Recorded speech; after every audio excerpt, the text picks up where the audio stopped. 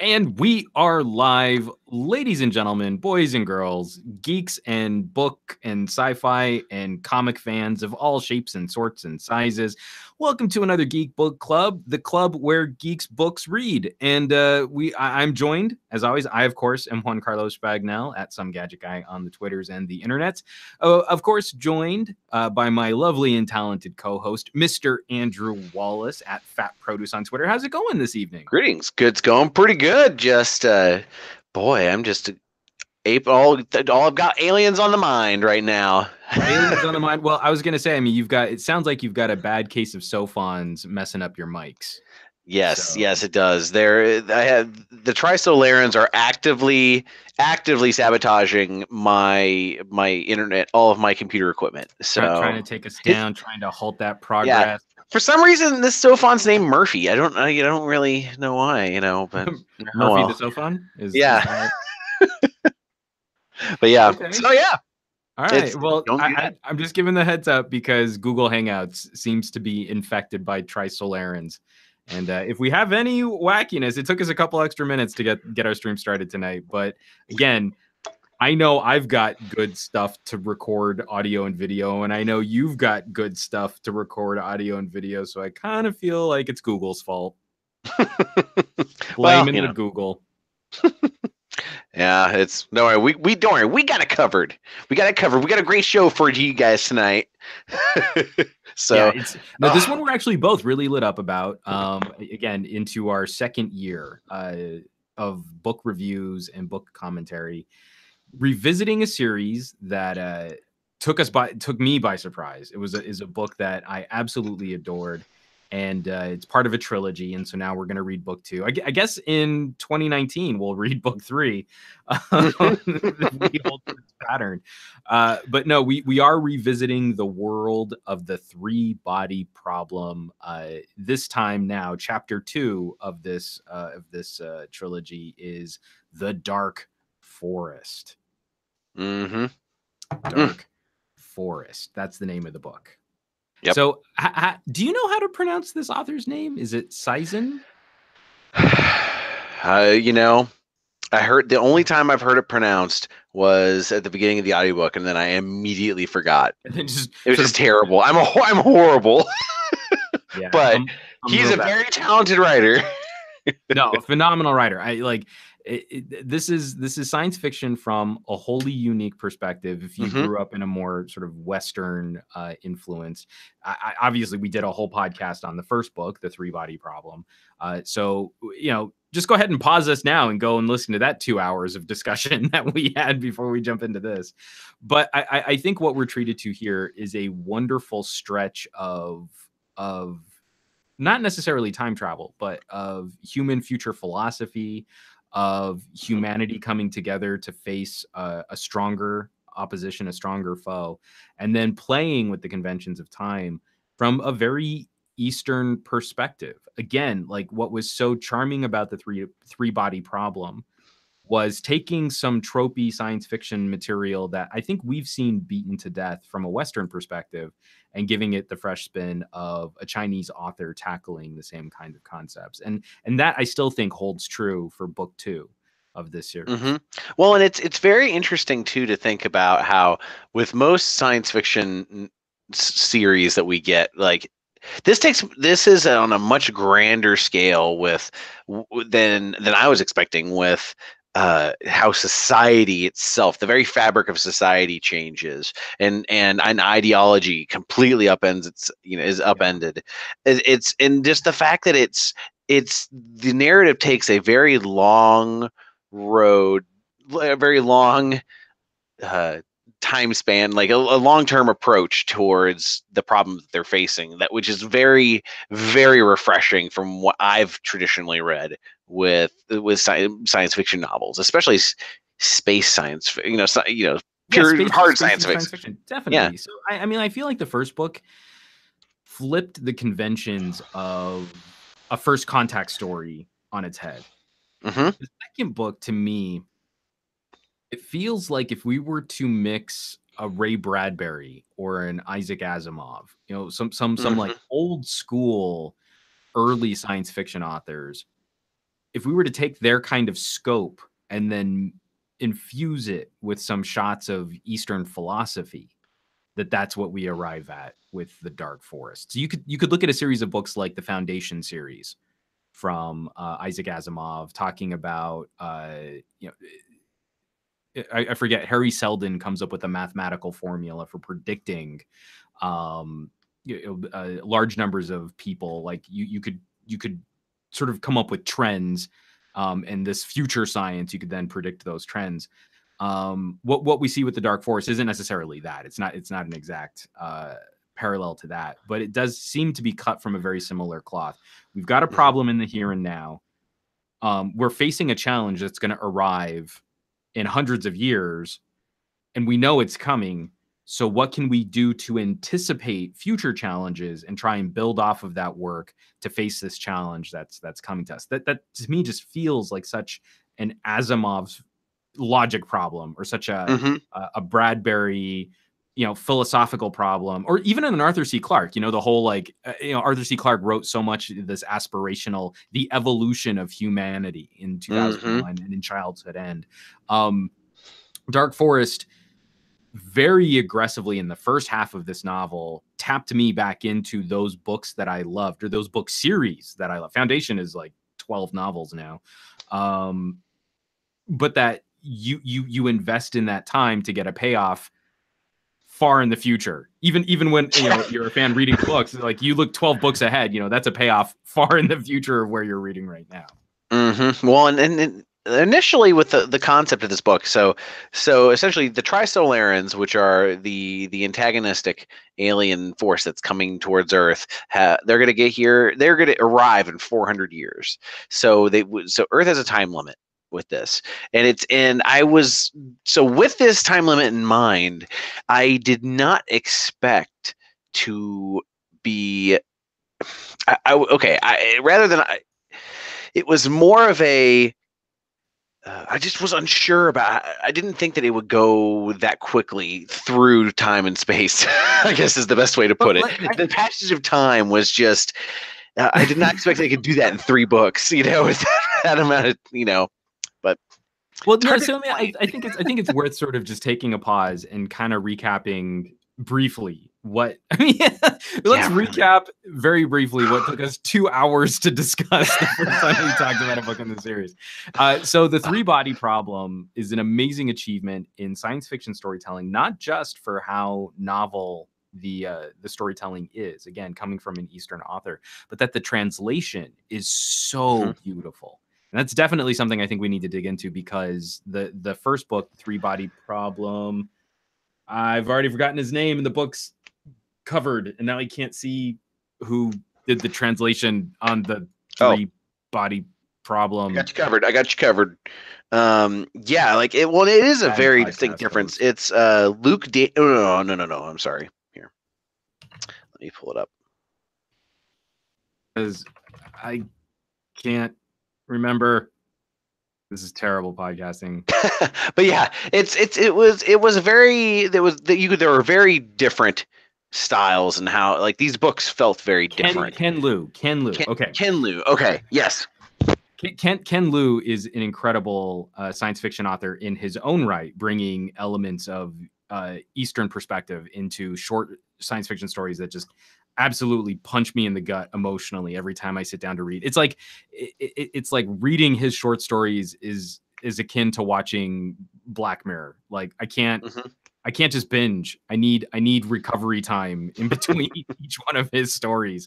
I need to take a step away. Now Dark Forest has a different translator, and like I said, we're gonna touch on that. But the 3-body problem tells the story of Earth's first contact with an alien species approximately 4.5 light years away from us, and that they are trying to reach out and communicate with humanity, because they are early in the book, the 3-body problem, they're trying to solve this 3-body problem. It's a planet that is surrounded by 3 different suns, and because of the gravitational forces, this is actually something you can look up. It's sort of a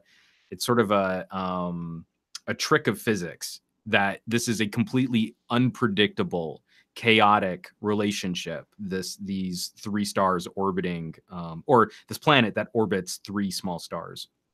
And so the Trisolarans, discover that there's a life-sustaining planet in our solar system, and it's 4.5 light years away. And what ensues is communication back and forth between Trisolarans and a faction of humanity that is starting to treat these aliens as if they were gods. They become this sort of death cult, and they try and empower the Trisolarans to come here and basically wipe us out. That they're going to be more deserving of a stable environment than we are. So the book ends with the Trisolarans on their way, knowing that it's going to take hundreds of years for them to finally arrive here. And at the same time, the Trisolarans have manipulated what happens here on Earth so that our ability to progress, to improve in the fields of physics and research and science has been halted. So there's a brick wall that we're going to approach in terms of improving our technology. And we know that aliens are on their way to basically wipe us out and take over our planet. And that's where Three Body Problem ends. And as it introduces us into the political ramifications of this knowledge, what we're going to do about it. And then time starts very fluidly being manipulated by the author in this book too, as we traverse a very broad swath of human future history. This is probably the most grand scale science fiction novel that I've ever read, really. And it's refreshing how comprehensive it is, but it's also interesting how the book changes genres. It changes genres several times, which I liked. Like the beginning, I really did like the kind of spy intrigue that you had. Where so we should probably introduce some of the characters, and I am horrendous at remembering these characters' names. It's always going to be the terrible running joke of our podcast is I am a dumb American, and I will have no concept of properly pronouncing people's names from outside of this chunk of the planet. And so just assume I'm going to offend tons of people who may or may not ever hear this. Well, and so like we learn early on in the book that talk between a Sophon and a human from that faction about how we've been joking about that too. We should probably even just pause there to explain Sophons and like what that is like a joke. Yeah. Oh man. Do you remember the creation of the Sophons? So I've forgotten the creation side of them, like because they're folded up into the subatomic level, aren't they? Like because they're pretty much they're subatomic entities that how they fold all that down. I'm kind of a little bit messy on because it's been a year since I've read that. So it's a particle which has been folded against itself down through extra dimensions. So not like the fourth dimension is time, but like, if you've ever seen like Carl Sagan talk about different dimensions, that's kind of what we're talking about. Okay. Trisolarans discover that they can fold a particle, one piece of material, literally one atom of material, and fold it against itself, pulling it deeper through different dimensions, and that they can actually imbue that with sort of a functional intelligence. This is some of the magic of the Three Body Problem, right? Science fiction always has its own flavor of magic. Sophons become the magic of this storytelling and sort of the philosophical. Even they touch on different religious aspects of the Trisolarans. But they've discovered that by pulling this particle through different dimensions, they can't travel interstellar distances instantaneously, but their Sophons can cover intradimensionally or extra-dimensionally. I forget exactly how they phrased it. But essentially, while the Trisolaran fleet is going to take hundreds of years to reach Earth, they can send these particles, these Sophons, and they can monitor through the Sophon. So it's like a real-time camera feed. It's kind of like subspace in Star Trek. You know, like Yeah, you can have pretty a much. real-time video conversation with someone on the other side of the galaxy, sure. Yeah, yeah. It's really interesting because they send them and they interfere with yeah, like you were saying, like interfere with the particle accelerators. So it's nice how this book shows how over this space of time we get to see how we develop technologically everywhere except for that, the summit, with quantum mechanics. And it's very interesting seeing the choices that characters have to make that that basically determine the path of humanity through a space of 200 years that this book Mhm. bases. So it's really interesting. Well, so starting out, we realize now that with a discussion with the Sophon, how the Trisolarans cannot, like, their thoughts are instantly communicated, so they cannot hide. They don't have any concept of lying or deceit, and that's what terrifies them of of humanity. And it's really interesting because they ended up bringing everyone together, and they have what are called wall facers, who the idea is they have their own plan set up that only they know until the actual battle's going to hit, which Yeah, we get some more it's cryogenic. for people. Yeah, So four. this project is, if the Trisolarans can monitor everything we say, everything we do, and that there is this sort of magical evil eye that they represent. So maybe even the Sophon might not necessarily be able to see everything, but it can traverse interstellar distances in the blink of an eye. It can be anywhere on the planet at any time, and it can send this direct feed back to the Trisolarans to report on what's going on. So Earth's government, under the purview of the United Nations, decides that the one thing that they can't anticipate is a plan that is perfectly contained in one person's mind. So they draft four people that they think are going to be exceptional tacticians and interesting individuals that will be able to think outside the box, keep their plans to themselves roughly enough to hide specific aspects of the plan from the Trisolarans, and then operate with basically an unlimited budget, total impunity. They're kind of above the law when this Mm-hmm. project starts. And so this freaks out the Trisolarans, and they create sort of counterpoints. So the wall facers are the people that are going to come up with, potentially, hopefully, come up with the plan to save humanity. The Trisolarans task the religious cultists that worship the Trisolarans. They task Mm-hmm. those humans with coming up with the Wall Breaker project. And the first half Mm-hmm. of the book focuses significantly on this dynamic. And I really felt like we were going to be in for a great slow burn spy versus Right. spy thriller kind of story, which isn't what we get at all. No, yeah, no. That's what threw me off so much as I was getting through this book, where it just shifts tone just as incredibly quickly.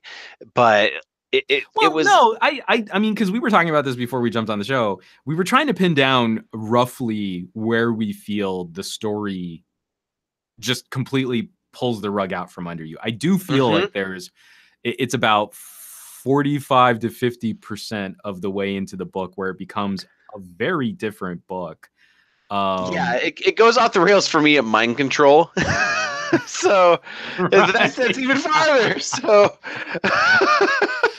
Well, and I mean, like, we have some of some really interesting concepts at play, and again, they are approached from a science fiction perspective, but this has a very distinct thread of fantasy mm-hmm. which runs through it. I think this for me, before we actually sort of like detail individual plot moments and then maybe get into spoiler territory, I think this is where I had some difficulties with this book in the translation, from Mm-hmm. moving from Ken Liu in The Three Body Problem to Joel Martinson. Joel Martinson had some big shoes to fill after having read Yes. Ken Liu's writing, and I feel Joel Martinson's approach to this translation is just more practical, whereas Ken Liu really tries to bring a Western reader along for the ride of the perspective of Eastern philosophy. There were so many more annotations and footnotes and explanatory portions of Ken Liu's translation that I feel that did a better job of delivering the emotional stakes. You know, that surrounding context helps tremendously in informing why a matter of honor would be important, or why losing face in a situation would have been critical to these individuals, to these players, to these government officials, to these scientists. And I feel like Joel Martinson's approach to the Dark Forest was far more practical. So I felt like the depictions of some of the discussion on tactics, on military strategy, and on science were totally on point. I felt this book lacked just a little of the cohesive fibers of emotion, you know, Well, that I yes, felt like that agreed. was so satisfying from the first book. I felt like that was a little underplayed here. Well, and I get the feeling that if you taken these two translators and had them sit down and translate the book, writing it down, into English, that the translator for Three Body would translate it and have it transcribed in cursive versus print for the next one is a good analogy. I kind of feel like. Well, Joel Martinson would have had that great like architectural, analytical, everything's a capital letter and just some capital letters are bigger and smaller than other capital letters. No, I'm totally with you there. There's let me see if I still have it bookmarked. There was one specific passage very early in the book when it became shockingly clear that I was in for a completely different experience than what the first book had to offer. And oh man, I think I tagged it, but I might not have. Did your translation have the footnotes like the Three Body did? Cultural footnotes? No, it didn't. Okay, so that's one thing. So, because I remember whenever we did Three Body, I listened to the audiobook. And I did the same thing with this because I wanted to kind of also just kind of see the difference in it was also a different narrator, and it definitely felt more wooden. It was I would definitely recommend reading this series. It's tempting to do the audiobook with this, but I feel like I lost a lot of the emotion. Well, the audiobook the audiobook faces a very unique challenge. We're already dealing with one step removed from the original source by having it translated into English. And like it or not, someone reading the book to you is making decisions, is translating emotions, and is deciding for your brain what's going to be important and what's not. Even with the best of intentions, even with the sort of approval of the author, it's not as pure. It's a little there is some hand holding in even just the emphasis on which words might be placed, that your brain might have arrived at a different importance or a different conclusion. So this like, to me, the audiobook would be problematic in that it would be an additional step away from the original source material that I'm not used to consuming my literature that way. Right. Yeah, and it's I guess one character I'd like to talk about a little bit is Yewin Xie. I believe that's how you pronounce it. He's the astrophysicist. Well, went from being an astrophysicist and then became a professor of sociology. Hopefully, cosmic like sociology. Yeah, I mean, it's the natural thing to break into, Well, he is one of the wall facers one of the four wall facers, and it's this character. This author is really great at making characters who kind of are jerks. Yeah, totally. Yeah, I guess first, the jerkier the character he writes, the more likable they become. Right. And well, in this case, okay, this was really interesting because, like, I remember early on in the book where he had his idea, like, he was dating this writer, and she encouraged him to make a character because she thought he'd be great at writing stories, and he proceeds to have a psychotic break, it seems like, where he imagines this character in real life and it basically ruins his life. So This is why I really felt we were going to be in for more of a philosophical thriller. Yeah. Because what you just described there sounds like it would just be sort of a 1 or 2 page funny aside. No, the No. author invests like No. a significant chapter of the book to explaining that this professor becomes something of a writer in describing a character to his author girlfriend, and then the depths to which his intellectual exercise of creating a female character completely transcends his ability to have a meaningful relationship with women who are alive, and that also radically influences his plan as a wall facer. Right. That Well, they even give her, like, they bring, not only does he imagine this perfect woman, he uses the resources to find this perfect woman who yeah, would statistically exist. Like, that so would just, like, early on, this jumped off the rails for me. yeah, and again, that this is such a big chunk of the book, but that it takes place so early. I really figured that was going to be a more significant aspect of, again, a thriller that stayed in its time. Mm-hmm. But we'll explain what that means in just a bit. So the other wall facers are coming up with very what look to be very conventional military strategies for facing an opposing force which is substantially more technologically advanced. Mm-hmm. And one of the other wall facers does a phenomenal job. I mean, in the philosophy of the first half of this book, explaining some of the concepts of military and morale. I really Mm-hmm. thought that those passages of the book were extremely successful in talking about uh, sort of the psychological aspects of warfare, facing a stronger opponent, being outnumbered or outgunned, and then what do you do to try and instill a sense of camaraderie, a sense of partnership, a sense of brotherhood or sisterhood, and not letting defeatism overly influence decision makings in the military. So far, I mean, there's even this one brilliant showdown between a number of generals and one of the wall Mm-hmm. facers and a strategist saying, well, I believe that this general has given up hope. Yeah. And the general stands up and says, yeah, I should probably go. I know I was not expecting. Plus, also, this is a character that was introduced earlier in the book. Mm-hmm. As a very much an equal partner to the character that was the focus of that chapter. Yeah. And so it's interesting seeing how they lead through this and have to combat it, because it's not only just defeatism. There are the group that are just gonna give up, and let the Trisolarians kill us. There's also the group that want to escape and go Battlestar Galactica style and go, to escape from our solar system.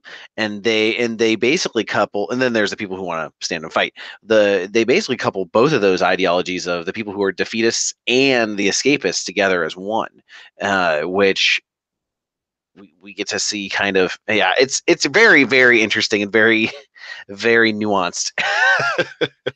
So this is I because we need to start sort of tying some of our, well, hold on, let's pause and let's preface this, hold on, let's pause and let's Yeah. preface that. We're getting to a point where we can actually tie those moments into the story, and that's a little bit of what it felt like to me reading this book, and why I really feel like this could have been, not that it should have been, but that it could have been two separate Mm. books. I almost wish.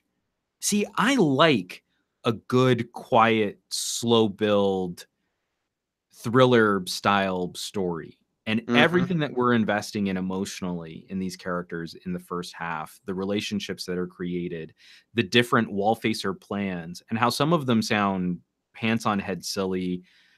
One of them turns out to be somewhat traitorous in what Yeah. would be good for some individual humans and bad for basically all of humanity. Mm-hmm. And then how all of those threads are interwoven. We're dealing with sort of a very near future. The book was originally written in 2008. The translation, I believe, arrived closer to 2014.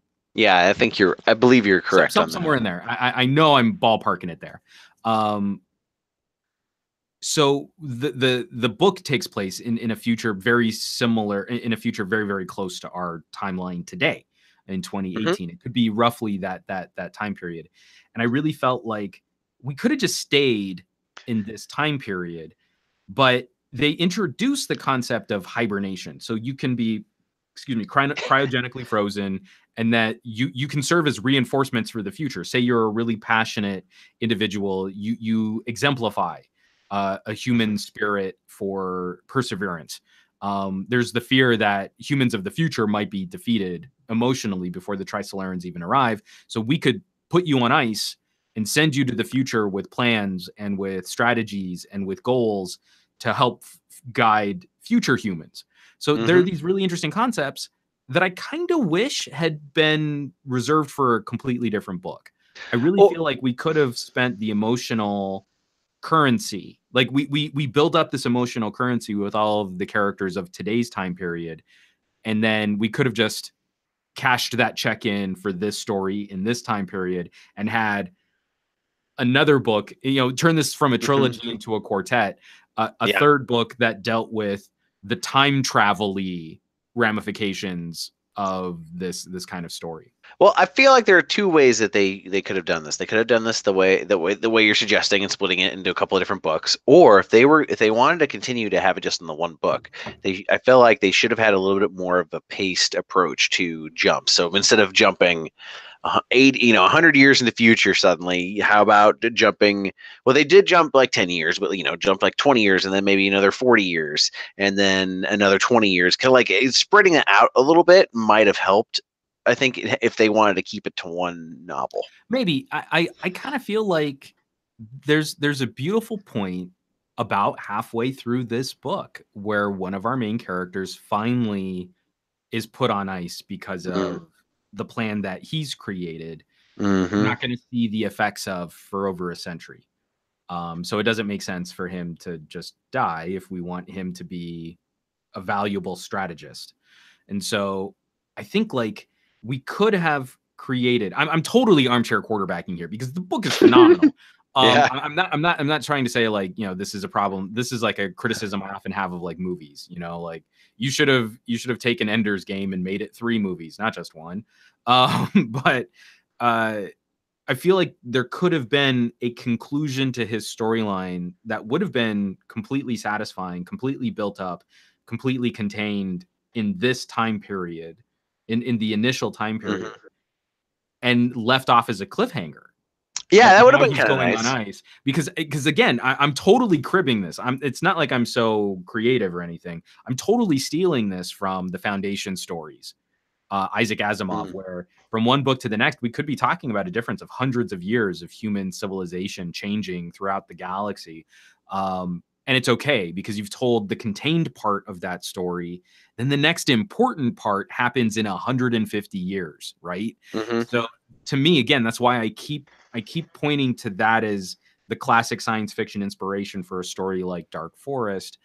But there's also something really bold about the fact that basically we start with, if we're going to make the comparison, this is such a cheap shot at this book, and I don't mean it to sound as snarky as I do, but the first half of this book is 2001: A Space Odyssey, and the second half of this book is 2010, 2061, and 3001, all in the same amount of time as the first half of the book. Yeah, that's a big problem I have with. So they jump forward 200 years, and it felt, since we didn't have so much time to develop this, all the people from 200 years from the future felt two-dimensional to me. They kind of felt like, it felt very analogous to like the dark millennial stereotype, where it's kind of like the same sort of feelings evoked, and they're kind of dehumanized almost a little bit to a certain extent. They feel less human than the people who are from the future, at least the way that it was translated and the way it felt to me, the way it was presented a little bit. And I think they would have benefited by having a little bit more time to draw out the culture of the 2 centuries later, essentially. So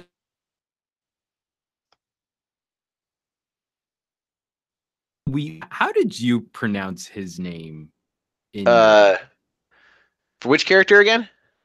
Uh, The Luo Ji. oh yeah, Luoji. Yeah. Luo Ji. Mhm. So this is the astronomer turned sociologist, and very early in the book, Yes, you're right. he is.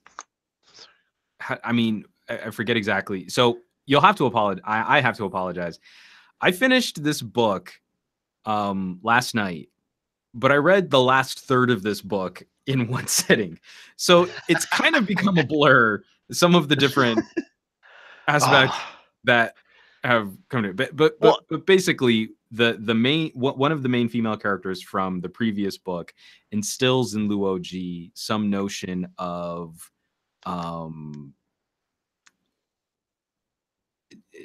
like an axiom of the universe, a cosmic sociology, mhm, rules that could that could help us understand the fundamental relationships of cosmological events and objects.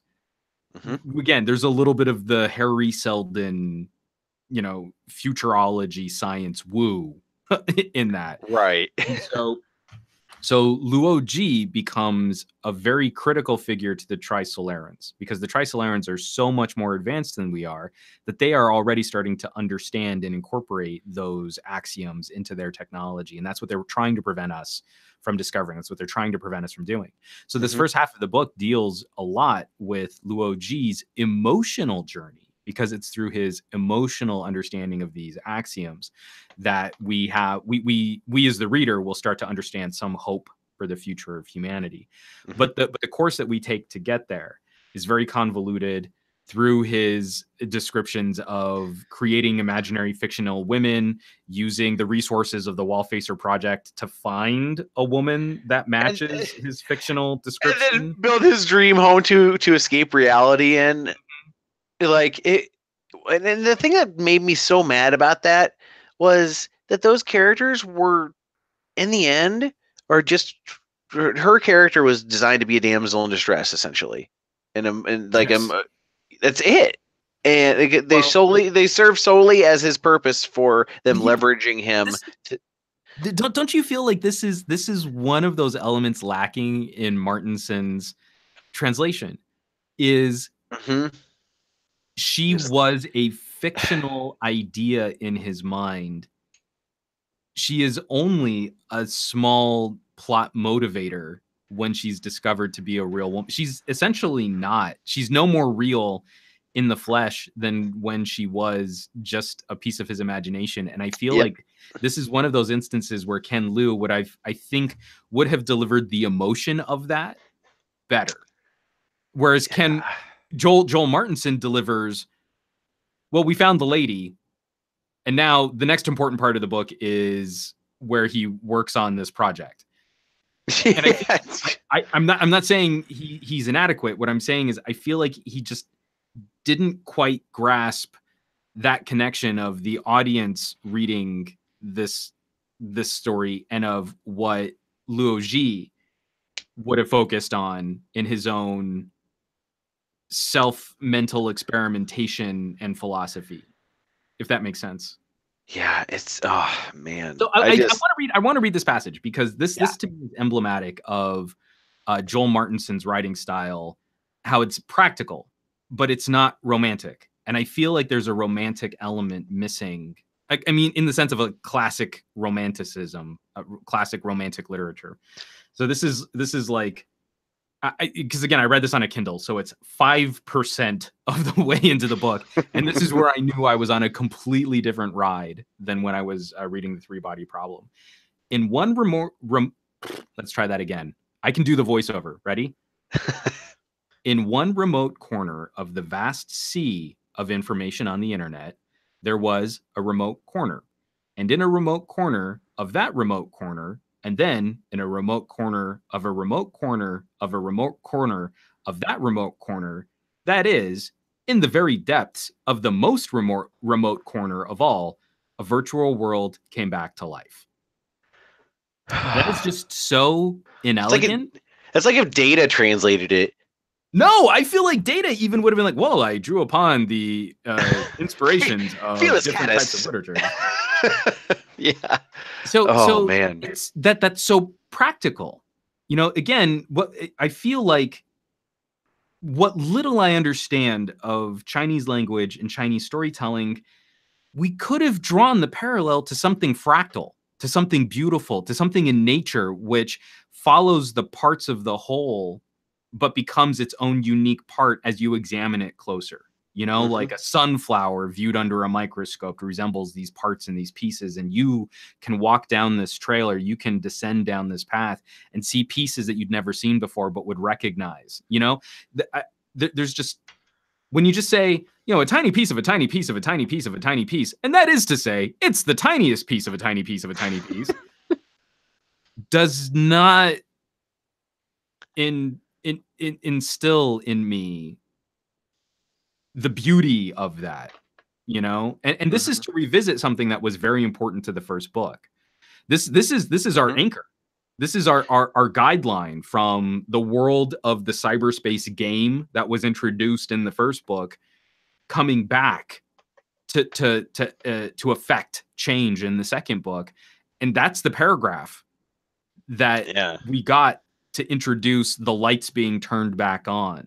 That's a momentous scene in a Yeah. movie, and it's a terrible repetitive run-on sentence in this book. Yeah. It's such a shame that they didn't have the same translator for all three novels, because he comes back for the third one, as I understand. Yeah, Ken Liu does come back for the first. So Like, it from what sounds I've like been it's able to read on different, like, you know, just sort of trying to do my homework on these books, it was just a scheduling issue. yeah. That's why I was wondering if Ken it Liu was was. booked, and I do not. Again, what Joel Martinson achieves is formidable. Mm-hmm. This is a deep, rich story, and I feel it at least carries the torch of of the concepts, of the science, of the practicality Mm-hmm. of the world and the sociology of the first book. I feel like there's just this one thin layer of heart that we couldn't quite grasp. Agreed, and it's just a shame. Well, and as going back to it, I mentioned earlier how you had footnotes in Three Body Problem, cultural Right. footnotes, which I hadn't. Whenever you mentioned that during that podcast, it hadn't even occurred to me, because since I did the audiobook, but like just, I mean, that's so nice that the translator would think of that, Oh, because not only translating language, but also just like the culture. culture. Yeah. No, I have to absolutely gush, celebrate, adore all over Ken Liu, because even in his own stories, every page has some type of handholding for Western audiences. Mm-hmm. I know that there's sort of a philosophy in cultural identities that you shouldn't have to do that. It is such a huge olive branch and makes those stories so much more accessible. The way that Ken Liu almost creates mini documentaries in the background of the stories that he writes and of how he translated the Three Body Problem, that make these characters' struggles so much more accessible. And when it's Agreed. easier on every page to get a closer idea, a closer feeling of what it is that they're dealing with, or the historical context of certain political situations, things that we take for granted when we write from a Western perspective. Like I'm pretty well versed on European and North American history. You don't need to spell that stuff out for me. You don't need to show me Uncle Ben dying again for me to know where Spider-Man comes from. But if you're talking about a vastly more Eastern perspective, I am woefully undereducated on that rich cultural history coming from that part of the world. So Ken Liu's work, which again, it makes the book a denser read, because every page Mm-hmm. then has like homework. Yeah. You have to finish on every page, but you're vastly rewarded for it. And again, there was something that I felt like was keeping just some of the heart at bay in Joel Martinson's work. Well, and one thing that this story, as you know, really tells me as a Western reader, for viewing into the psyche of how how the origins of this book. It's interesting how it's very much the society that deals with the Trisolaren crisis very much is not the Western idea Well, okay, so that's governing, something which is I'm glad. interesting. It's No, really I'm it's glad you really brought that up. I'm fascinating. glad you brought that up because again, this is Oh, written. This is originally published in 2008, which means I would be very surprised if the core framework work of this book hadn't been considered in like 2004, 2006. You know, in yeah. him looking at where he wants to take a trilogy of books. And tell me you didn't find it just a little bit amusing that from a slightly more communist perspective that he writes certain aspects of like South American culture to be overly influenced by Argentina and how Yes. North America was impotent in reining Right. in politicians following the more communist model for their people and how in 2018 we kind of know that's not how that played out. Not in Yep. a ha ha, because you know there are some really terrible things happening in South America right now, and I hope the international community can find ways of making that situation better. Um, but in just the same way that we have a slightly more jingoistic sense of America always being the hero in the end of the cavalry film, or in Doctor Who, the UK is always the epicenter of every major alien conflict, and the Doctor likes to land in Cardiff above, Yeah. landing anywhere else. That that Liu Cixin, which I've just butchered his name, is doing the same thing for China. This is a Chinese story. They are the center heroes. of it. They are the epicenter of this conflict, and they're a part of the UN establishment. They're a part of this UN Security Council. They're a part of this international coalition to try and solve the problem. But it is most decidedly from their perspective that we see the greatest depth of heart, of character, and of strategy manifest. Oh, absolutely. I will say the some of the other wall facers were rather a little bit two dimensional. Like Ray Diaz, it's terrible, but I just imagined him as pretty much exactly as the dictator from Monaco. With he just had the cigar and everything. I just imagined him as basically as the cartoon character of from Monaco. Check your white privilege, but you're not wrong. So well, the way they described him with his cigar and everything, and plus also the way they depicted his voice as well in the audiobook was just perfect for it. Oh no, what did they do in the audiobook? Please tell me they didn't have some goofy accent.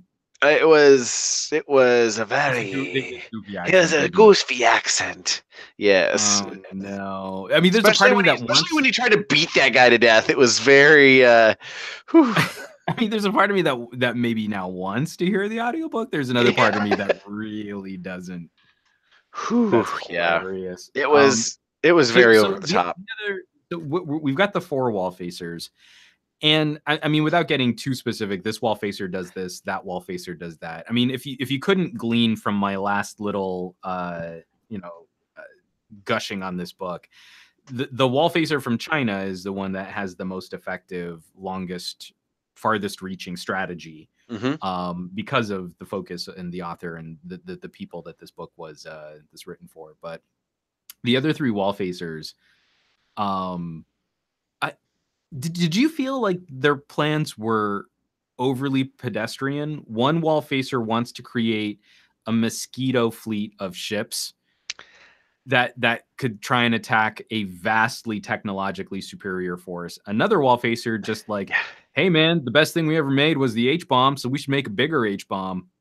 Yeah, well, yeah, it's well, and what their plans end up being in the end too just are kind of, I'd say the Ray Diaz's is the most grand of scale enough to approach it, but still kind of treasonous.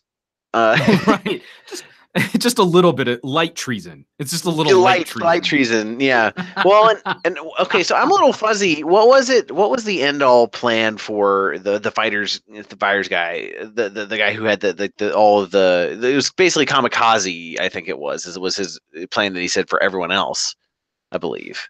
Yeah, no, I mean that kind of what it amounts to was just, well, we can make a bunch, just tons and tons and tons of tiny little disposable fighters, and then that's well, there was fine. something about like it betraying, like turning on them or something. Like I'm talking about with the wall breaker. Oh no, yeah. So that's what I'm a little bit fuzzy on with that. Yeah, the from what I understood is that it would have been sort of a defection that would have destroyed a significant amount of Earth-based material and defenses to then supersede the relationship between the Trisolarans landing on Earth, and then maybe using that to bridge either some sort of peace accord or to, again, try something that was essentially suicidal. And that his plan sort of hinged on this not very well explained notion of humans attacking humans for the betterment of humanity. Yeah, like, we can't save all of us, so we'll kill most of us, and then some of us will still be okay. Which then, once that's sort of detailed and disclosed, he's basically sort of he's basically outed for what is essentially a treasonous or an humanitarian standpoint. For how convoluted his plan was, I was kind of glad he killed himself. Like, he's a fictional character, so like, Well, but that's to me, it's like maybe one of the failings from the actual source material. This I don't believe is necessarily the fault of the translator. I think there are some concepts, like when we're trying to describe that, neither of us got a very good sense of how was this guy really betraying humanity. What was the conflict? And I don't feel like that was detailed as elegantly as it could have been.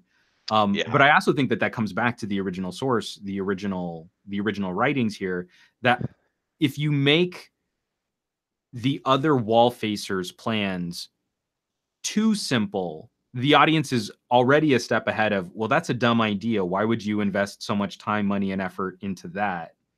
That doesn't sound like it would ever work. And the conceit is, well, the wall facers are keeping some part of their plan secret, so you'll never know exactly what their plan is. But then two of the wall facers are essentially, their plan is totally on the surface. They share their plan with everybody, and their plans are terrible. One of them turns out to be like, yeah, that was my plan, but I was also planning on killing a whole bunch of humans too. And the other he's like, I was planning on basically destroy humanity. Yeah. So they really felt just a little too two-dimensional for how the rest of the book plays out. And the third wall facer, his plan doesn't even really materialize so much as he stumbles onto some interesting discoveries, and that's where your favorite part of the book comes into play, as the third wall facer who isn't looking at conventional military tactics. It's not like we can just make bigger bombs or we can just make more ships. The third wall facer is trying to enhance human potential, not necessarily human intelligence, but if we have an alien technology which is preventing us from improving in the world of physics, what could we do if we could somehow enhance our cognitive abilities? And that's where you absolutely love. It's your favorite part of the book. It's like, it's, oh gosh, it kind of, we were kind of going into it, and I'm kind of digging his idea of, maybe I was thinking along the lines of, well, forcing evolution, speeding up evolution and whatnot.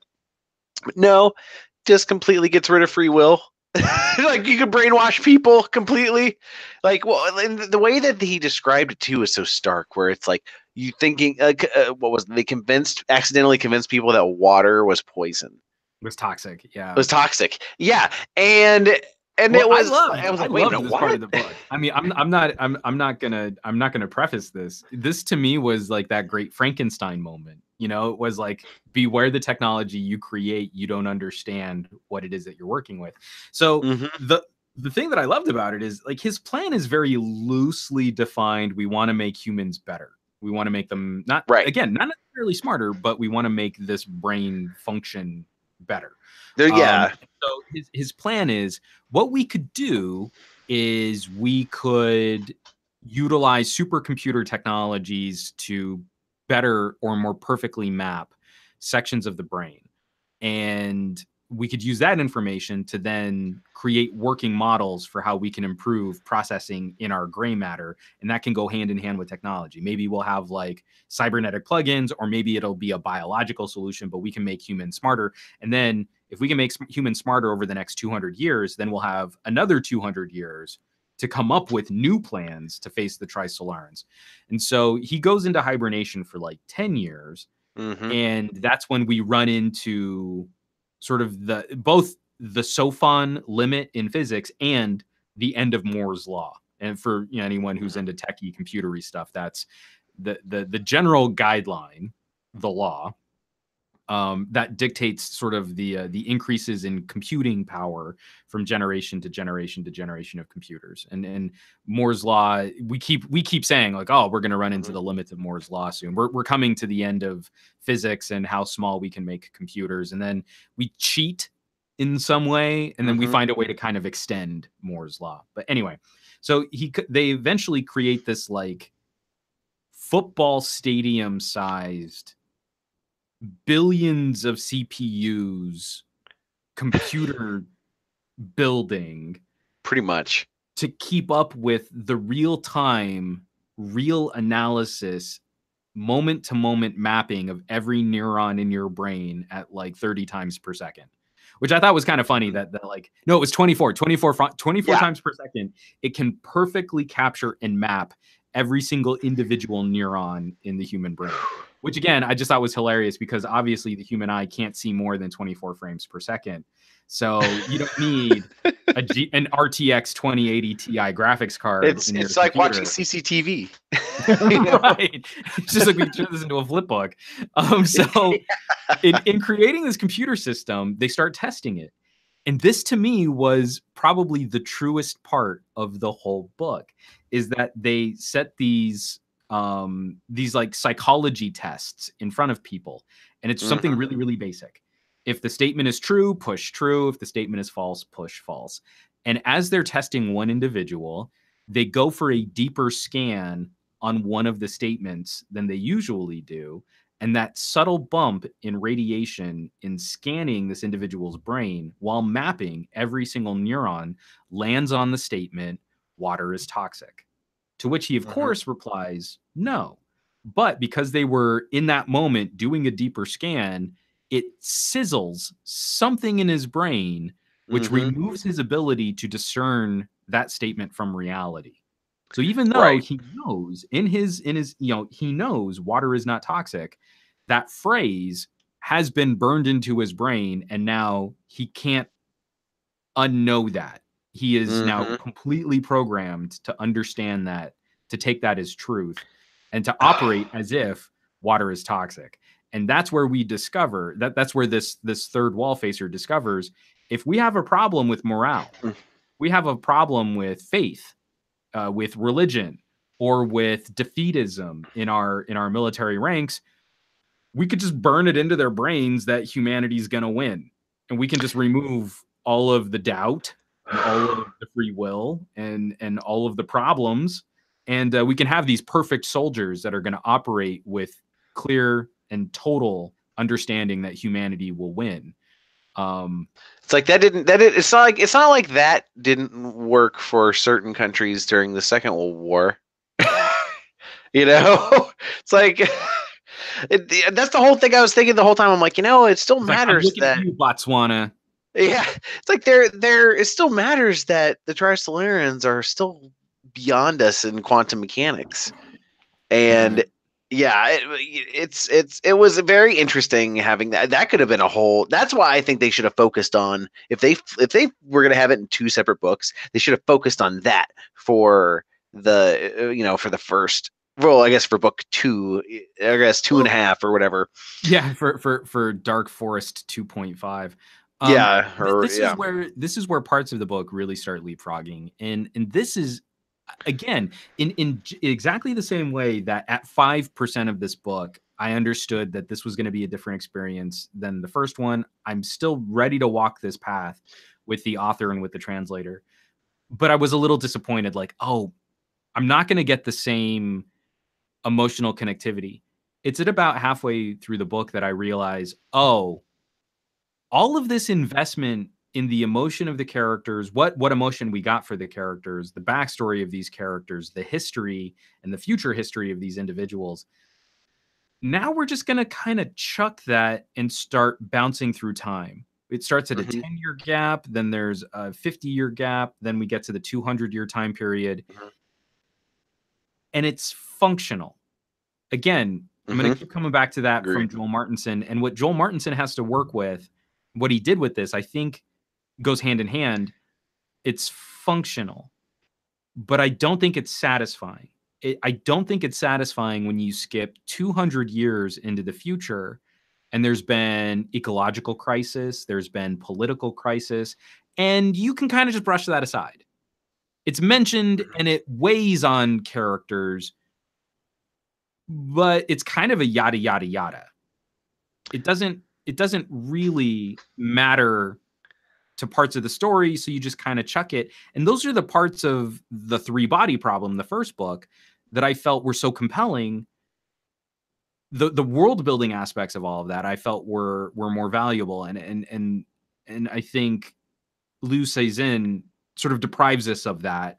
And then Joel Martinson's more practical approach to translation further removes us from the magic or the philosophy that I think would have helped imbue these moments as being bigger and grander and more important. Well, and as we're getting to this transition to the second half of the book, this is where I feel like the translator really shone. Like he was at his best in this book for me in the second half, when the book turns into The Expanse. Well, but doesn't that make sense though? Because the first half of the book is more emotion, relationship, and philosophy. It's trying to set the stage for something, but the second half of the book runs with a more classic hard science fiction, spaceships and laser battles, rubber forehead prosthetics, and Klingon. You have a more practical translator. That more practical element shows through. But I am totally armchair quarterbacking this. I'm totally backseat driving this, but I really feel that a Ken Liu would have found the art of that future, the romance of that future, and why that tied back into the first half of this book that we invested in, the magical storyteller, the magical story of Liu Ji imagining a woman which is then made flesh, which bears his son and is then taken away from him and is put through time, is moved through time for him to try and catch back up to her. There's something so romantic about, humans as dried out leaves in the wind as a metaphor and art and beauty. And I think the time leapfrogging would have landed better with that romance calling back to the earlier aspects of the book. And that I feel like they just didn't gel. I think that's why both of us feel like we kind of got 2.5 books in one. It's such a deliberate approach to each section of the story and each time period of the story. They don't call back to each other, and they don't really call forward. So the beginning of the book doesn't really call to the future, and the future doesn't really call back to the past. And I feel like there's a notion of Eastern philosophy in being complete like that. Right. Well, of finding the circle in your history and your future. Well, and speaking of that, the one I forgot, gosh, I've forgotten this character. He was the naval officer, Chinese naval officer that we follow, and how they were constructing a battleship. Or it was a Oh, you battleship. mean Beihai? Yeah, Beihai. Yeah, and how they were constructing this ship that they were going to launch, and then it ended up getting canceled, because of Space Force and whatnot. And he eventually ends Oh, up in. so first of all, real quick, did you cringe a little bit when they started talking about Space Force, just with what's going on in our current politics and our current Yes. Yep. administration? Yep. Barinos. I the entire time, all I was thinking Just a was little bit. that. So I translated. I was like, Starfleet. Starfleet. Yeah, because I'm just like, no. I'm not gonna be able to get through just reading Space Force. Okay, sorry, but you were saying that was a terrible joke. Oh no, it was perfect. Well, it was so fitting that of course, he ends up commanding the ship that they were wanting to build in the first place, and then he sacrificed and he murdered to be able to get to that future. And it wasn't it fitting that it was because so what happens is the Trisolarans probe. The Trisolarans end up launching some probes and they are able to tell because they're able to see the ships. Well, they don't see the ships themselves; they see the matter that they're flying through. They're traveling through, scattering, and they analyze the pattern. Well, there were these probes that they sent at faster velocities to get to Earth before the 400 years is up. And so we get back to we get the wall facers. I guess Luoji wakes up, and the wall phasers are pretty much not taken seriously anymore. Well, and they have this fleet that this society now is just convinced that they're going to just swat them, that they've beat the Trisolarans. They've become pretty complacent in their technology, and they have their fleet go to meet up with this probe that they assume is going to deliver terms of surrender for some reason. and it just proceeds to with precision destroy them within what I forgot how they described it.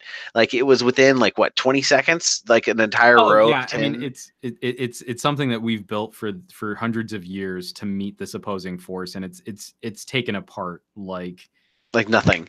Like we were gnats to an industrial sized bug zapper. Right. And isn't it fitting? So was it like a smattering of ships end up going in some opposite directions out of the solar system, because basically they're just like, screw it, we're out. And isn't it fitting that what's that the officer's name again that I've Beihai. Zhang Beihai. Right. Isn't it so fitting that because this turns out they have to kill some people just and take all of their supplies to be able to survive the trip. So it's two ships with two crews, but between the two ships they only really have there's several. It was more. Oh, it was 4 ships? Well, so there are two groups. There are 2 ships that went off into one direction, and then a group of 4 or 5 that were chasing Beihai going out the other side. Oh no! Okay. Sorry, right. Yeah, and so this drama is happening in both sides, basically. Both directions, right? Yes, and Beihai's ship it's so fitting that it's called the Natural Selection. Because eventually it gets him killed. They're about to do this, in his moments of hesitation of taking out the other ship's crews so that they can save the rest of them, gets him killed because they decide to do it first. Which is it's insane. It's brutal. It makes me think of those earlier times with what was it in the Battlestar Galactica miniseries?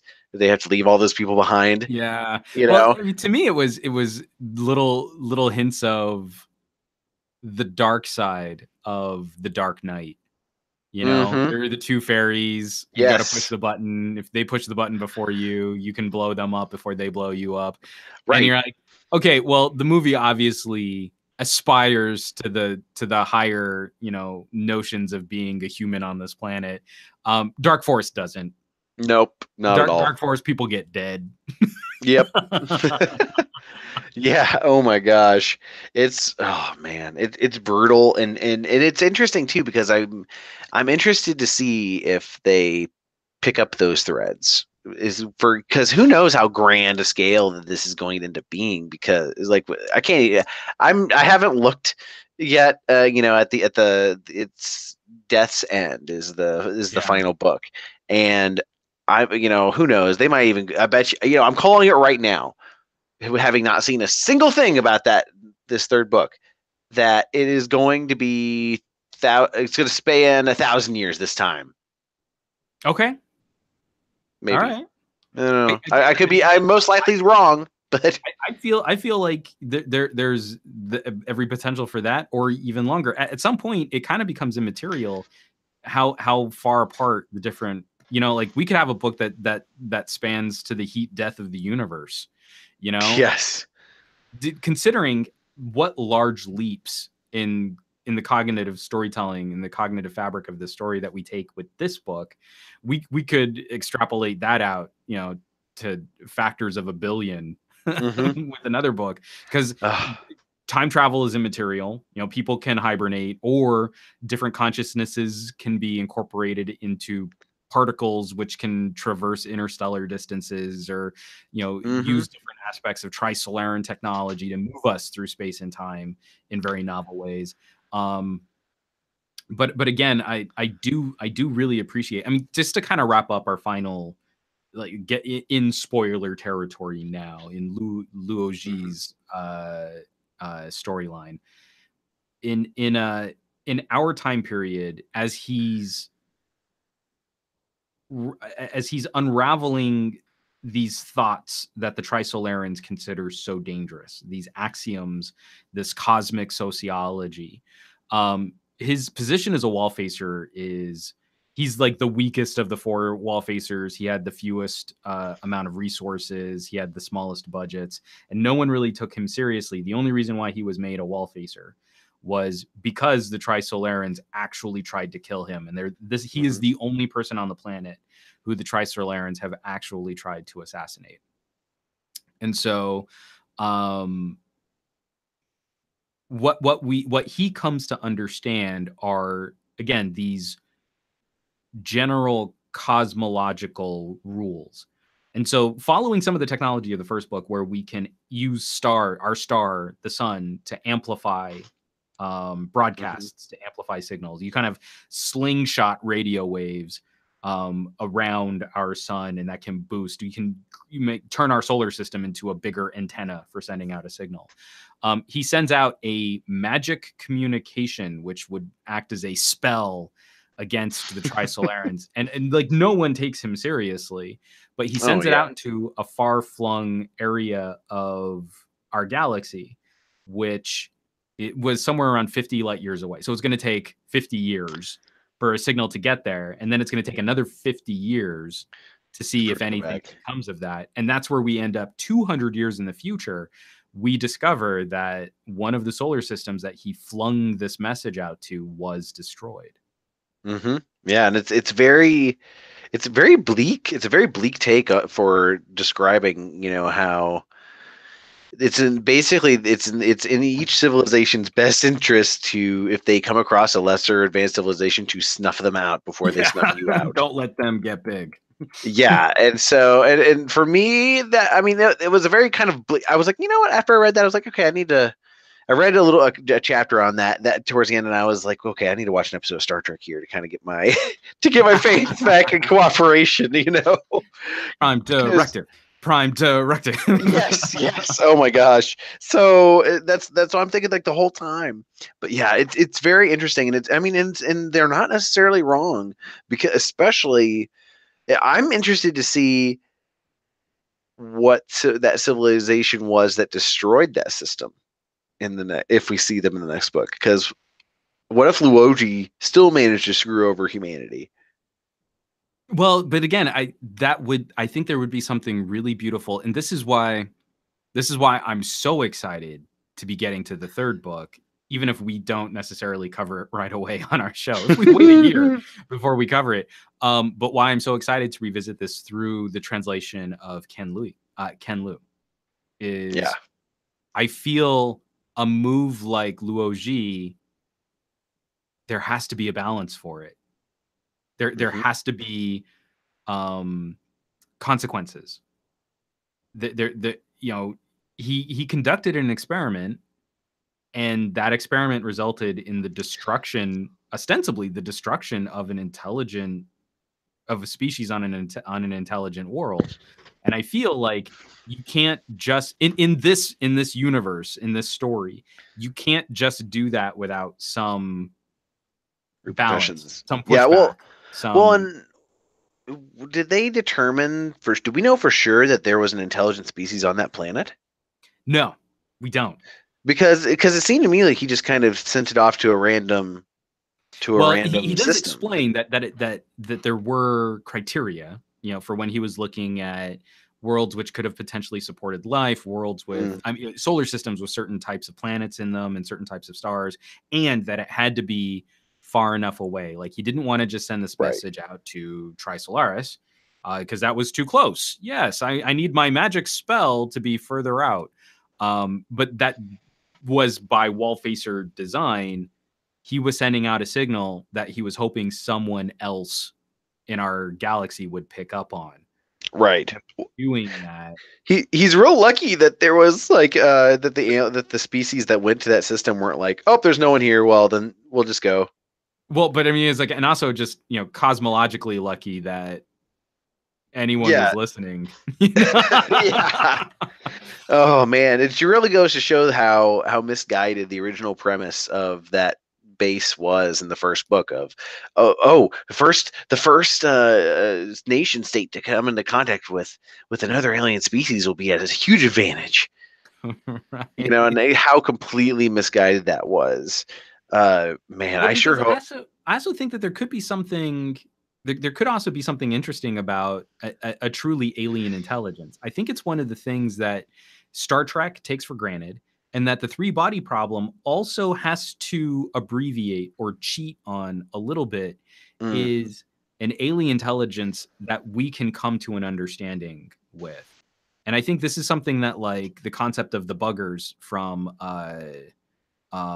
Starship Troopers. No, not Starship Troopers. Ender's Game. It's a spacefaring insect-like hive mind of a society, but they become technologically advanced in a very sort of ant drone, bee drone kind of way. We wouldn't be able to relate to something like that. And so, if another intelligence is incorporated into this chain, whatever destroyed the solar system, the planet that we sent this message to, we have been able to communicate intelligibly with the Trisolarans. I think it would be very interesting to see from an Eastern philosophy, what is it like when we cannot reach that other intelligence? And maybe it's an intelligence that's far more advanced than we are, and that it wouldn't even be out of malice or out of, trying to acquire a finite resource or through some sort of pride or trophy hunting or something that we could understand. It could be an intelligence operating on a completely different level. It could be something dimensional, like we just happen to exist in a gravity well that these beings are going to interact with for their own benefit. And we're particles and we're matter that are just in the way. And it's nothing personal, but we don't need to explain ourselves to tiny, insignificant gnats. Here's our bug zapper. Like that to me, I think would be the next rung up. The Trisolarans are a little more advanced than we are, but we were on the road to being just as advanced as the Trisolarans. What about an intelligence, or what about a culture or society, or a truly alien intelligence that we cannot relate to at all? Well, it makes me think of this quote from the book that's very, that I think was held in my thoughts was yes, a remote corner of the internet, and in a remote corner of that remote corner was a remote corner, which was remoted and cornered. Well, and it was what business is it of yours if we destroy you? And it's very apt, and it was very much, I was, we were thinking that during when the fleet was destroyed, but also just thinking about like what happened, what species could say that to the Trisolarans? Yeah. Because it doesn't seem like the Trisolarans have the ability to outright destroy a planet. Well, and again, I that's where I say they're just close enough to us that we get to have that Star Trek cheat. We can have conversations through sophons. You can have Trisolarans conspiring with religious zealots, religious zealot humans on Earth to affect change or to affect policy. That's a sci-fi cheat. That's convenient. It should be.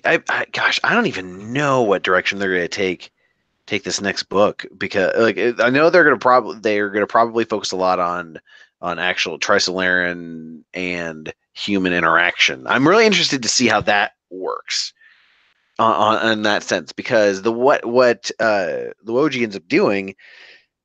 Well, I don't want to give away the full. What do you think? Okay, so I will say this is the spoiler that won't completely wreck the end of the book, but Luoji creates an ultimatum that the Trisolarans have to respect at the end of the book. Mm-hmm.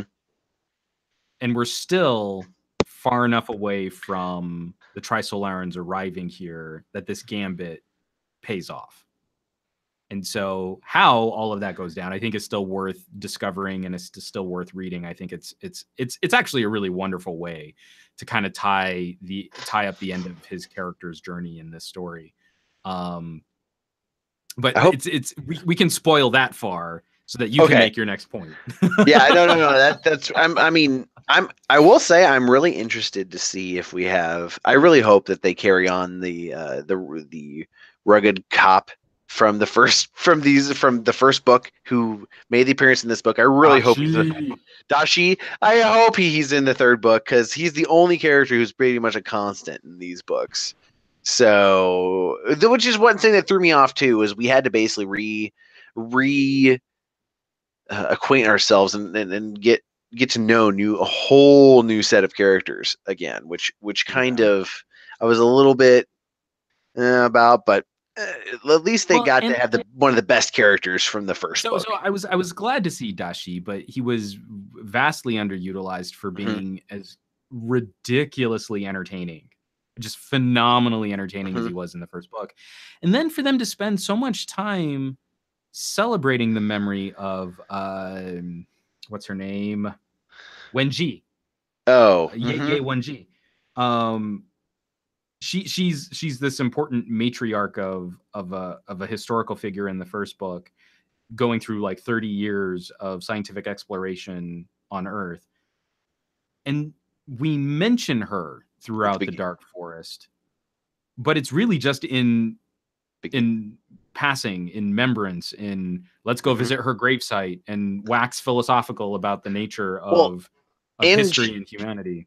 And she's also at the very beginning too, because she's the person who tells Luoji to go into cosmic sociology. So in a way, she kind of saves humanity too, after having doomed it. Yes. Just listen to how you describe that, though. Like, again, a really balanced, nuanced. There's a ramification that wasn't explored in the first book, that she is the one who's responsible for attracting the Trisolarans to us. And she had such a tragic moment in her childhood that informed her decision to help an alien species potentially wipe out humanity. That was an interesting character dynamic.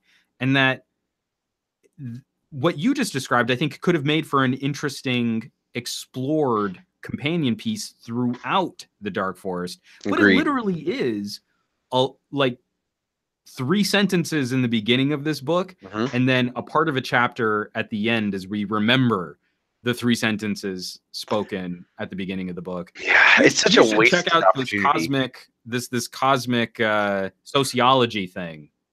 Is basically like all she says. Yeah, and it's out of nowhere for 470 pages. Yeah, it's such a missed opportunity, and skipping out on a lot of those characters from the first book, and not like carrying more over as main characters, was really a missed opportunity, in my opinion. Yes, I completely agree. I feel like we could have abbreviated some of the exposition of yes, action. I feel we could have abbreviated some of the legwork to explaining character motivations, and especially with a character as rich as Dashi, who could have operated as more of a framework, as more of a structure. I really wanted Dashi to interact with all of the wall facers, because the whole point of him in the first book is he's the bullshit detector. And if the wall facers couldn't even fool Dashi, then what good are they? And I really felt like that was going to be part of the dynamic. Like Luo Ji is totally abusing his position as a wall facer. He's building himself a beautiful home. He's using all of these government resources to find himself the perfect wife. He's not really doing anything to try and save humanity, but he's living fat off of the taxpayer's dollar. That would have been, to me, the interaction you have with a character like Dashi, is for him to come in with that cutting remark that absolutely reduces him to a puddle of goo, because it's what he was so good at in the first novel. And he was just kind of almost like a garnish in this book. Well, really, they used him to kind of help introduce the hibernation thing, and this is something we were texting back and forth. I kind of feel even in this story, we've discovered an alien species. We've been having conversations outside of our solar system. We're working on like the pinnacle of technological exploration, and we're being halted by a technology that is akin to magic. I mean, this interdimensional particle folded upon itself, Sophon, evil bug that can stop us from advancing in physics. Even with all of these things, I still feel that cryogenic hibernation would have been a bigger deal as a discovery. Like, it's totally just taken for granted. Oh yeah, we're just going to hibernate you. Well, and it's not even just that. It's, we already have this technology. Yeah, we could just do that. Yeah, it's like, and I'm like, wait a minute. When did that happen? Yeah, like, no. It was like, it would have been nice if they had that. It would have been nice if they had like maybe tied that in. And of course, this is, I bet you cryonics is kind of a, like, that fad was kind of, I don't know how much outside of the US that fad was. Because like if they kind of like wigging out about, oh yeah, I could freeze my head. I know that's exactly what I was thinking too, is like the head freezing, and it's just like if they had tied that in a little bit, it just felt like a crutch. I just felt like a narrative crutch. It felt like to me. What would we have? I feel like we actually would have gained something. Like humanity has discovered how to cryogenically freeze and revive someone. Like that. That's an incredible accomplishment. Like that's magic right now. Well, and then there's no reason to not shoot out at least like a colony ship out for, like, you can have your cake and eat it too when it comes to escapism and defense. Especially by the time of what they got, like, where they came up, they basically came up to around slightly ahead of the Expanse, I feel like. Yeah. They're slightly ahead of the Expanse because they have particle weapons. Totally. But, and like that part where a little bit where that kind of fell apart too, where, seeing what level of technology they were at, they totally could and should have done that without having the whole hodgepodge Battlestar Galactica accidental train through the stars thing, So I don't know. I will say the most enjoyment for me I got was that all of that where it kind of became the Expanse. No, but again, that reads as a completely different book. It's wholly and totally successful in its own segment. That doesn't feel like it belongs with the first half of the book that we start with. We got a comment here from Ganzi Tech Nerd. Oh yeah. Or laugh out loud. Wait, what about the dehydration of the Trisolarans made as a technology on her? Yeah, my gosh. That would have been awesome.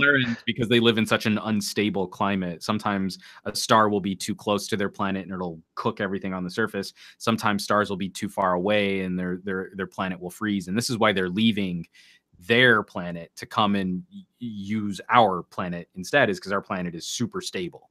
So it would be a much, much nicer place to live. But one of the things that they describe in the first book, the Trisolaran hibernation which also is magic, is whenever things get really, really bad, they have this way of dehydrating themselves and then just being stored as husks. They can be revived at a future date. And you're like, again, there's an awesome corollary that humans have discovered a cryogenic freezing solution to exist to moving through time. But we're not the Tri-Solarians. I feel like that would have been like a bigger deal in the story, and like, oh yes, in between the first book that you read and this book, we've discovered this amazing ability to move you through time. You're going to be the first person, Dashi, to go and visit the future. And you're like, even that would have just given the moment a little bit more drama, because, you know, like, something could go wrong. We don't know if this is really foolproof. Will we ever see Dashi again? Right. And well, and also think of it this way too. They had an escapist like Plan B ship go out. It would have been a beautiful, you know, juxtaposition of the basically they're doing the same thing that the Tri-Solarians are doing. Exactly the same thing. Totally. And that would have been a great like narrative parallel that they could have expanded on, and they really didn't that much. but also, so, I mean, I do think that at some point we have arrived, and I think this is probably about as good a place as any to sort of wrap up the discussion of this book, is that we've arrived at a book that's super broad, is covering a tremendous amount of ground.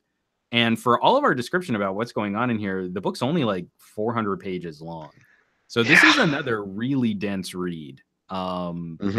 Emotionally, from a character standpoint, in the way that Station 11, which we read a couple months back, manages to tell a more complete, more engaged, and more nuanced character story in 300 pages than Stephen King could tell with a similar story in The Stand with 1,300 pages. We kind of have the same problem here too, where the book isn't hard to get through. It's not a long read. 400 pages is, you know, that could be a weekender for some of you. But it is really, really topic dense, relies on your relationship with the first book. And I think after a point, unless they had divided this up into two wholly complete separate novels, there's not anything else you could put in this book without making brains explode. Like it's already full. This book is full. Yeah. And it's just, it was just so full and so dense that they should have, like, because it kind of plays into my answer for Sherrill about what's our opinions of the time dilation and progression in the series so far, and does it work for Western sci-fi minds? And it's, I think they packed a little too much time progression in this second book. So like as you said, two parts of the story would have made it flow a lot nicer. And I feel like they could have related to each other in a more complete sense. Like I said, getting through the last third to a last quarter of this book to me was definitely a challenge because of how quickly I was flying through it. There's exciting rising action. There's science fiction combat. There's space explosions and battles. There are moments that are expansy and Battlestar Galactica-y. All of that's very like sci-fi fun. That's very entertaining. But I don't know that I got to the end of this book with the same sort of wonderful sense of completion. No, from the first book. And I feel like a part of that is once we start leapfrogging time, the parts of the story that matter, the character investments that matter, also get compressed. And when you abbreviate that, you're not left with the same heart. You're not left with the same emotional core. And so there are passages of Three Body Problem that are grueling to get through. I feel that book is a more challenging read. It's a harder read, but I think you're rewarded for that investment better by the time you get to the climactic showdown of that book versus this book, where the climactic showdown doesn't feel quite as well earned. No, because there. Well, and the climax, there are kind of two climactic moments in this, like. In this moment, there's the climax of the Earth plans, like, and they're basically the fate that The Earth, defeat. yeah, the defeat, yeah, and you knew that's what was going to happen. I mean, it was pretty predictable with that and so it was quite interesting how they managed to do it, and I just hope that we have at least one character from this previous book in the next one. Well, So, and playing a more substantial role. I don't yes, want agreed. book 3 to start with 3 sentences from Luo Ji, and then we visit his gravesite for a page, and that's all that we'll have as an attachment to Dark Forest. Like, I want Dashi. Yeah, I want to be focused on him. Well, yeah, I mean, just I want like a companion novel to this. That's all just like Dashi solves a murder in Hong Kong and then flies to Spain and eats tapas. Like, just write that as a standalone story and let me just enjoy that. I will say right now, Dashi feels a lot to me like Miller in The Expanse. Totally. Yeah, like he's basically the same sort of noir character. So absolutely. Yeah, so that's what makes him so entertaining and so accessible. Yeah, so this book was quite the doozy, and I'm excited, and I'm excited that we got to dive back into this universe, and it's now after reading this and going so deep into this, our next book should be pretty interesting and a little bit lighter of a read for our audience. So Andrew is taking pity on me because October is phone harvest season. So let me tell you all about my experiences with the wonderful iPhone XS. No, I'm not going to do that in this podcast. I have plenty of other podcasts where I'm gonna cover that stuff and lots of other videos on YouTube. But because I'm gonna be getting my ass handed to me, we're going to take something a little bit easier, a little bit lighter, and a little bit more. It's more of a popcorn read for the month of October. Andrew, do tell us, what book will we be reading? Yes, in the month so of October? we will be reading Star Wars: Heir to the Empire, Woo! book 1. Yes, this is by Timothy Zahn, and this is the quintessential, like what people of our generation, I feel like, wished that Star Wars post Jedi and Return of the Jedi had become, and choose to believe is canon despite current things that are happening with Disney. Canon. You can't tell me it's not. Right. And it is what happened. Yes, and it's been a while since I've read this, and then we already covered a Star Trek novel, so we figured doing a good Star Wars novel would be great. And my absolute this novel series is close and dear to my heart because this book series introduces the character of Grand Admiral Thrawn, and he is some of my earliest memories of playing games on computers was TIE Fighter, where they released this book series and TIE Fighter around the same time, and they both use Admiral Thrawn, and TIE Fighter is kind of a prequel to all of this, and so the tie-in was great, and he is a fantastic villain with this, and it just overall the story is just stellar, and it's nice to have a future where Luke is happy. Not only that, because everything that you just said, I have to wholeheartedly concur with. And just the fact that you brought it up made me desperately want to go out and buy a new flight stick and get TIE Fighter again. Hey, so I could go through my TIE Defender missions. Oh, heck yeah. Well, as I've told, remember that one training mission where you have to fight like just never-ending squadrons of A-wings? Oh. And like the first time you face it, it's like the hardest thing ever, and then you get really good at your shield and weapon. And then the beam weapon, because then you can, you just flock them on with beam weapon, fire missile, and get away. And then move on to the next one. Yeah, and like, so it's interesting too. Like those games were the best. Like if you liked Wing Commander and all those, like those are the first sci-fi flight sims that were more simmy, and how you can less arcadey and how you controlled it. Well, it's actually funny. There are people who still play those now, and actually there's a game called X-Wing versus TIE Fighter, which is a more advanced version of it that added multiplayer.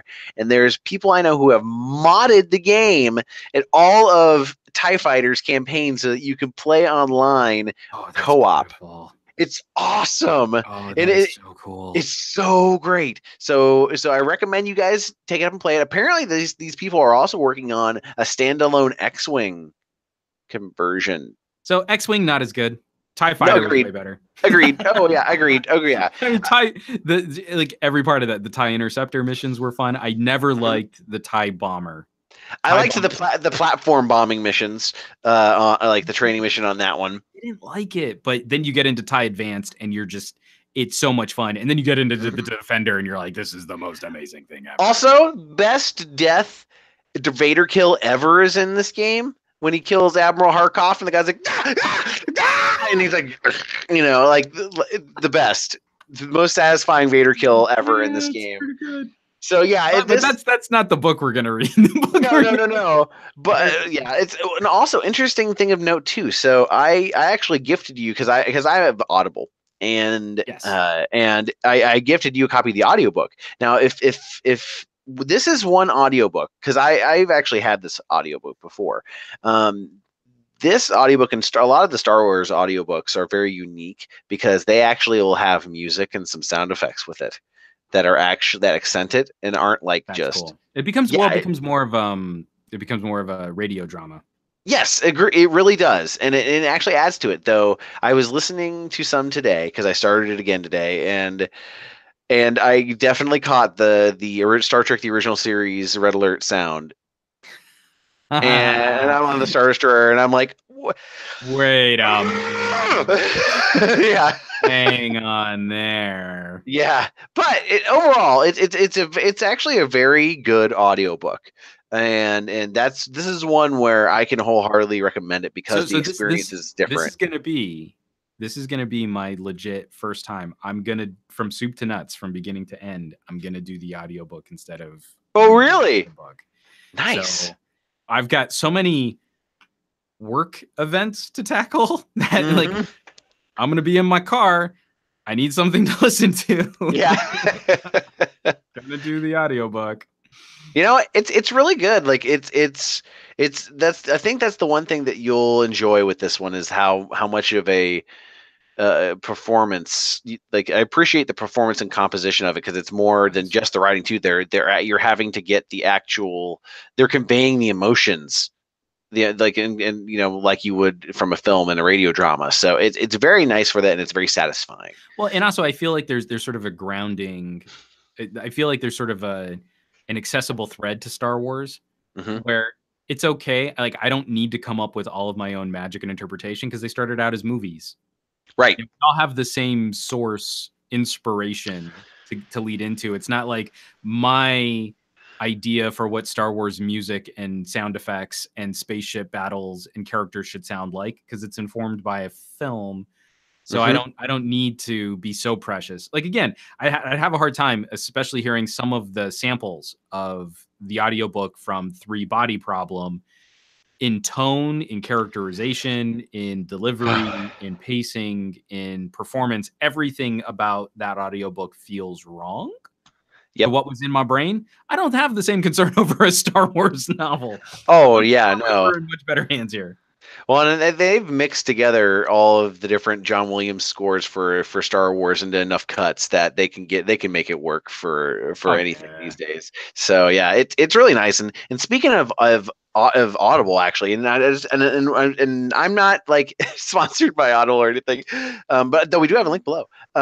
We do have an Audible link. I mean, we're technically in part sponsored by Audible. Right. Well, and one interesting. So, and I just I picked up an audiobook on there for September. It actually was an audiobook, and it's just really nifty. I didn't realize that they actually have courses. They'll have like a lecture series on there, which and we were talking about this earlier, and I picked up the history of ancient Egypt, and it's a 48-part lecture series that's 24 hours long, and it actually comes with a 172-page PDF course guide, and it was so surprisingly comprehensive. And that's one thing that I didn't even think about was having was just fantastic lecture series on Audible, and I recommend checking it out. Or even if they have some at your library, I'm sure that there are some available. Seek them out. Like it's really a fun way to learn. So yeah, that's that, because that was going to be the other one, is if you're into checking out books from your local library, I can wholeheartedly recommend the Overdrive app, which will link Agreed. up your library card with your local book repository, taxpayer-funded book repository system, and help you land ebooks. And sometimes they have a section for audiobooks too, right? Yep, Yeah. yep, they do. So you can hook all that up there. So while we would definitely appreciate the support on this podcast, if you were to click on some of those links and do business with a mega corporation like Amazon, we also really want to point out there are resources for you to get literature that won't cost you anything more than the time it takes to get your library card. Right. And that maybe these are also institutions our culture and our society should be better supporting. Indeed. And plus, also, a lot of these institutions offer local and community programs for, and also classes. So it's definitely Again, seek them out and just in support them. general, I feel like this is Yes. a knowledge repository that is in the best interest of most communities to properly fund, support, and take advantage of. Indeed. If we're going to get crazy and political at the end of our podcast. Yes, they are incredibly important for us, and so it's absolutely support your local libraries and local bookstores and local as much as you can support literature support and the local. arts. Yes, definitely. Support local. So I think that's the end of our podcast there. Want to thank everybody who joined the live chat. Gansey Tech Nerd, who was definitely commenting on some of the aspects of this novel. Sharil Abdul Rahman. Should you care? Laura Fagan runs a great little YouTube channel. Dropped by for a little while. Aditya J Lo, some great familiar faces in there that I love getting to visit with you guys, not talking about smartphones and technology, but talking about some fun literature. So next, for the month of October, technically next month's book, we might not be able to record next month's episode until the beginning of November. But the book for October is Heir to the Empire. Yes, our introduction to Admiral Thrawn, a Star Wars novel. Definitely go pick it up, buy it, check it out from your local library, acquire it through some means that we would appreciate that you stay legal. And yes, we'll absolutely. Next month on another episode of the Geek Book Club. You can catch me